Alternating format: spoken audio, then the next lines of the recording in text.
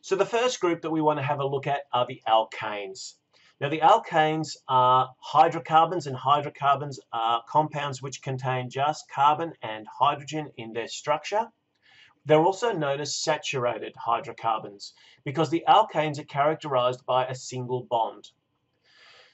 Now there's a number of different rules that we need to use when we're working through the naming of these different types of compounds, but the two key ones that we need to start with are a prefix and a suffix. The prefix is an indication of the number of carbon atoms. So we need to count up the number of carbons in the longest continuous chain. So if there are side chains and you move off to the side, you can't rejoin the main chain. You must have one continuous. It can bend, but it must be one continuous line of carbons, and whatever number that is, that will correspond to a name. If there is only one carbon, the prefix will be meth. If there are two, it's eth. 3 would be prop. 4 would be bute. And then we have pent, hex, hept, and oct, which are probably prefixes you're a little bit more familiar with. And that's for 5, 6, 7, and 8. And we're only expected at this point to go up to 8 carbons in length. So that should be the maximum size that we need to deal with. The second part of the name, or the suffix, is the functional group. Now in this case, the functional group is a single bond between adjacent carbons. The single bond is what characterizes the alkanes, and you can actually see from the name alkane itself, we actually have what effectively would in algebra account for an X. The alk is like the general term here, could be anything depending on the number of carbons, and the ane is the specific functional group. So this remains, and we substitute alk for however many carbons we have as our prefix. So here you can see there are 1 and 2 carbons. The little black balls are carbons. So there are 2 carbons in this compound, and so therefore the prefix would be eth.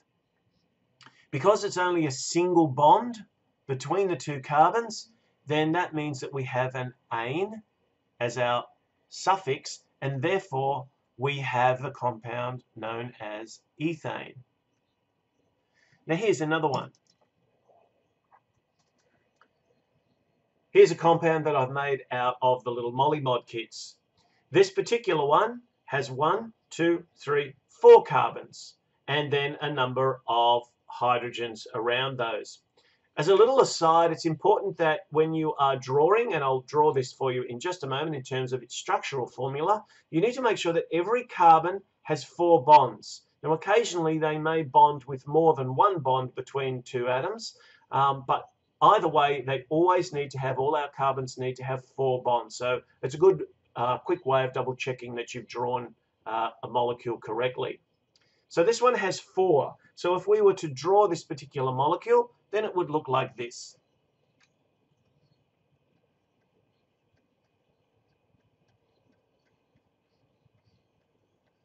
So what I do is make sure that I've got enough bonds to ensure that there are 4 bonds around every carbon. And once I've put all of the important things that I need to put in, then I just fill everything else up with hydrogens. So in this case, it's all hydrogens around the carbons. So we have a 4 carbon and 3, 5, 7, 10 hydrogens. So the molecular formula for this compound would be C4H10. But what's its name? Well, its name is the name that we give to a compound that has 4 carbons. So therefore, that would be its prefix. And its suffix would be the fact that there's only single bonds. So therefore, that's going to be an ane. So the name of this compound would be butane. When we're talking about methyl groups, what we're talking about is an additional hydrocarbon that sits on the side. Now, if I was to add this to this particular molecule, if I put it in the position on the end, then all I'm going to do is to increase the length of the chain. So now I have 1, 2, 3, 4, 5. I have 5 carbons in this chain, and so therefore, since it's still only single bonds, it would now be called pent. But if instead of attaching it to an end, I decided to attach it to one of these more central ones, then when I'm counting my longest chain, I can count 1, 2, 3, 4, or 1, 2, 3, 4, but one of these ones is not anymore going to be part of my longest chain. And that means that if I orient this in such a way as to leave this little extra group sitting above that main chain, then you can see that the main chain now only has 4 carbons. So it's back to being butane. But I need to take account of this extra little group over here, this CH3 group.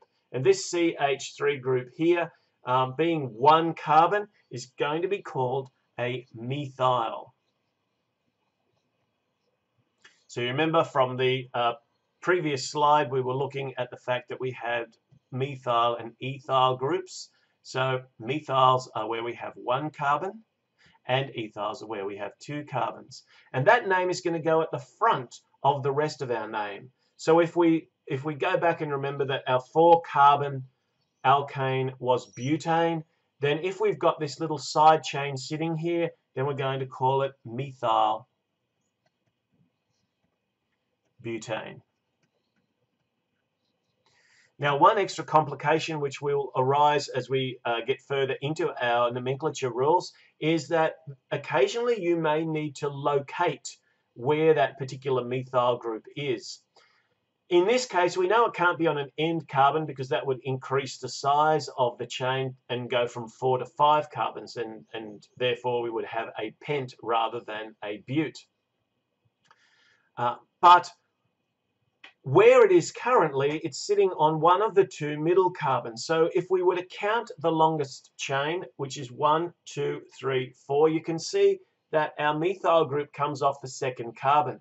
Of course, if I count from the other end, 1, 2, 3, 4, then it would be coming off the 3rd carbon. So what do I do if I'm not sure if it's coming off the 2nd or the 3rd? Well, what I would need to do is I would need to select the smallest number. So the smallest number in this case would be 2, but irrespective of which way I orient this molecule, it's only going to be 2. It cannot be 3, because if I count 3 from one end, it would be 2 from the other end. So this is an issue that we're going to be looking at a little bit when we look at nomenclature, which is the issue of what we call ambiguity. Numbering is critically important where we have ambiguity. So if I was to say to you, draw methyl butane, and you weren't sure where you should put the methyl group, I would need to give you a number in order to locate that particular methyl group.